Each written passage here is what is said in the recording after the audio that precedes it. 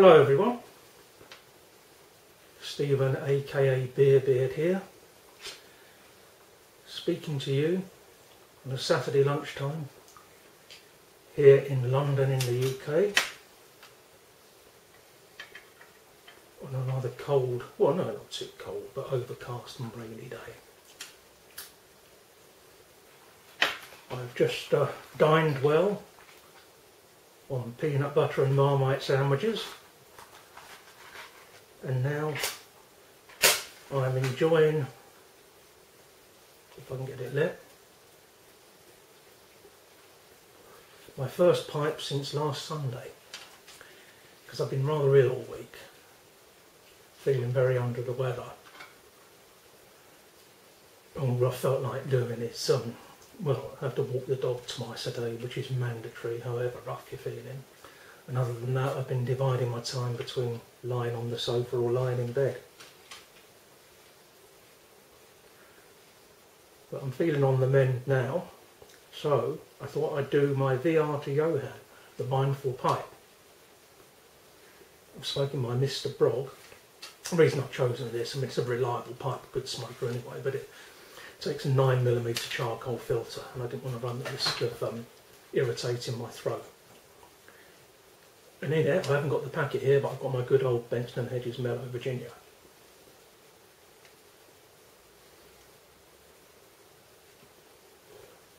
Now Johan asked us to muse about Christmas.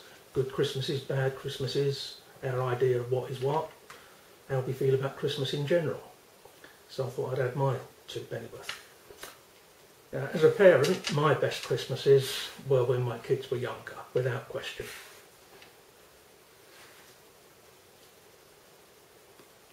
I enjoyed the whole thing then. The whole, it was their excitement that I got off on, their anticipation and excitement.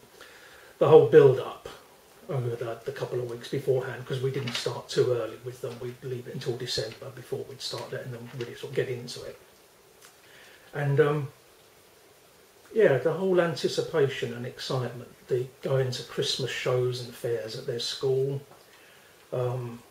taking them ice skating, taking them to the cinema to see the big Christmas release, whichever it was at the time.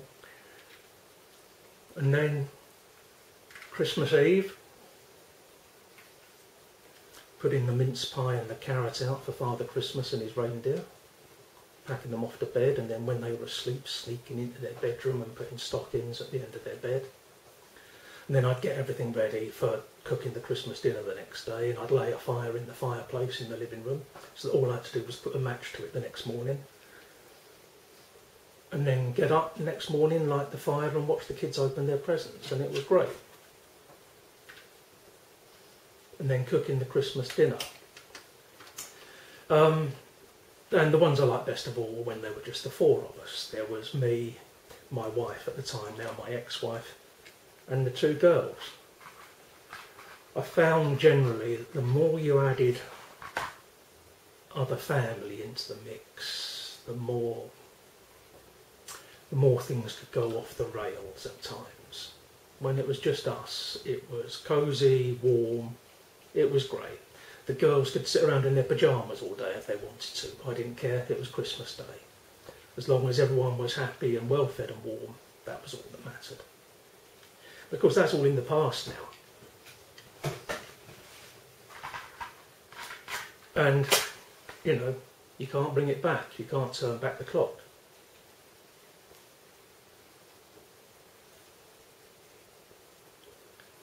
For me, an ideal Christmas now would be probably waking up under the same roof as my girls on Christmas morning. And that hasn't happened for 5 years now. But, you know, you never know. It may come back, may happen again. I won't bore you with the reasons why it doesn't happen now, but don't worry, it's nothing to do with me. I'm not under a restraining order or anything. And so until such time as that happens, I suppose my ideal Christmas is knowing that wherever they are and whatever they're doing, they are happy, content, warm and healthy. And I think really that's all any parent ever really wants for their kids. So I'll settle for that. whether they're spending it with me or whether, like this year, they're spending it with their mother. As long as they're happy, that's all that matters to me.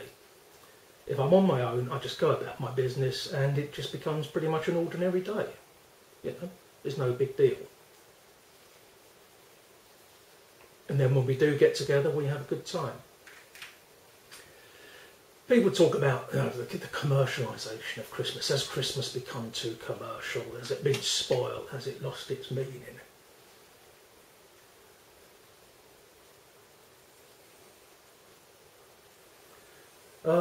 Christmas has been commercial for a long, long time. Long before I was born, and I'm no spring chicken, Christmas was being commercialised. It's, in the Western world at least, probably the biggest holiday of the year. So of course in the society in which we live, it's going to become commercialised. Is it a bad thing? Well, that depends on your point of view. Personally, I just take it for what it is. Is it more commercial now than it was when I was a kid? Well, it's all a matter of degree, because there are far more avenues open to hammer people with the Christmas message. When I was a kid, we had 2 channels on the TV in the UK. No internet, limited shopping experiences, openings. There were no big shopping centres, anything like that. So, of course, it seems more full on now and more commercial, but it's all relative. It's just, we're going, society is evolving and Christmas is evolving with it. And that's what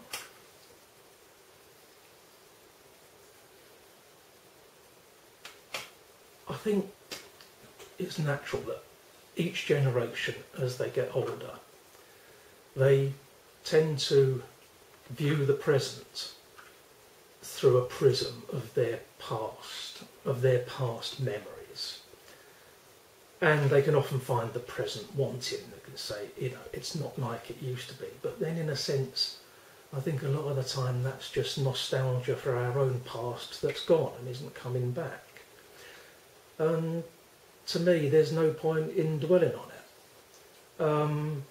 Things are different now. Take it for what it is and go with it and enjoy it. I can't foresee the future any more than anyone else can. But I'd be willing to bet that people that are kids now, 30 or 40 years hence, will be moaning the fact that Christmas is all commercial now. It's nothing like it was when I was a kid. It's human nature. They'll all be sitting there in their silver jumpsuits, living in bubbles in the sky, and putting on virtual reality headsets and having a virtual Christmas lunch. That's my vision of the future, by the way. Yours might differ. So what I say is, enjoy it for what it is and go with the flow. Treasure the old memories, but make new memories and keep them alongside them. That's my advice anyway. Now, I think I'm running out of battery, so I better cut this short. Christmas music. I like all sorts of Christmas music. Secular, Christmas carols, the whole lot. Of modern tunes, and it's not particularly a new tune, but of the modern era, I would say the one that stands up to repeated listenings most for me is probably the Pogues and Kirsty MacColl, Fairy Tale of New York. But for me, the ultimate Christmas song, my big favourite, is Judy Garland singing Have Yourself a Merry Little Christmas from the musical Meet Me in St Louis. I'll try and put a link in the down belows to the clip of her doing it. For those who haven't seen the film and aren't familiar with the story, the family are spending their last Christmas in St Louis or St Louis, I don't know the correct way to say it, because their father's job is moving to New York. So the whole family is going to be uprooted and leave behind everything they've ever known. So it's quite a distressing time for them. And Judy Garland is singing the song to her little sister to try and comfort her, although it's also heartbreaking for Judy because she's going to be leaving behind the first boy that she's ever fallen for. And it's pretty poignant and bittersweet, and it gets me every time. It's been covered by loads of people ever since then, but for me there's no one that does it like Judy. So that's my favourite Christmas song. And I thought I'd throw in for good measure my favourite Christmas film. It's not a particularly original choice.